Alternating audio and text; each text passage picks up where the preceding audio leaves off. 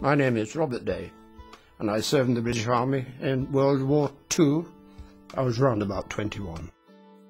No one really thought about going to war. No one thought about it, and we were called up. And of course, in those days, we did as we were told, you know, the youngsters. We sailed up to Port Tewfik, Egypt.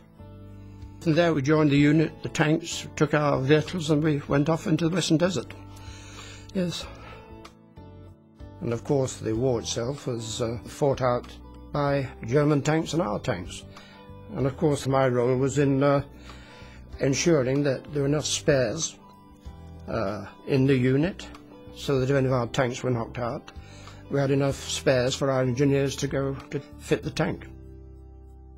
I'm not an excitable person, but it was excitable to be suddenly asked if I wanted to go back to Alamein.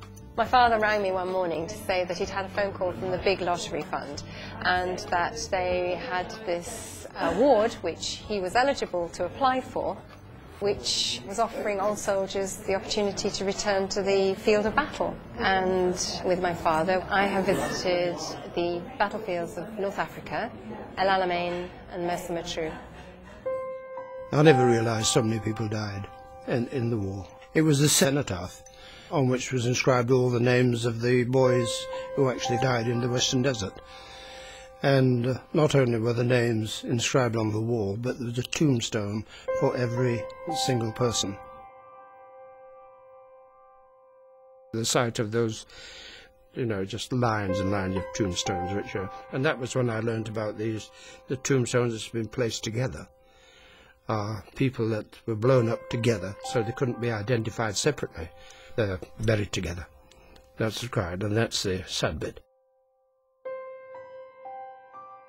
And the thing that really got to me was 21 years of age, 22 years of age, young blokes.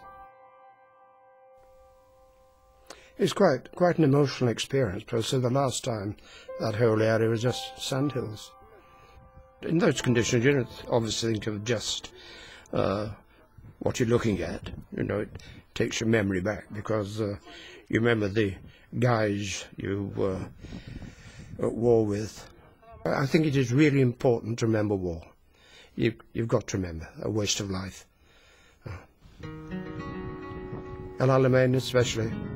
I think every day I relive a little part of it.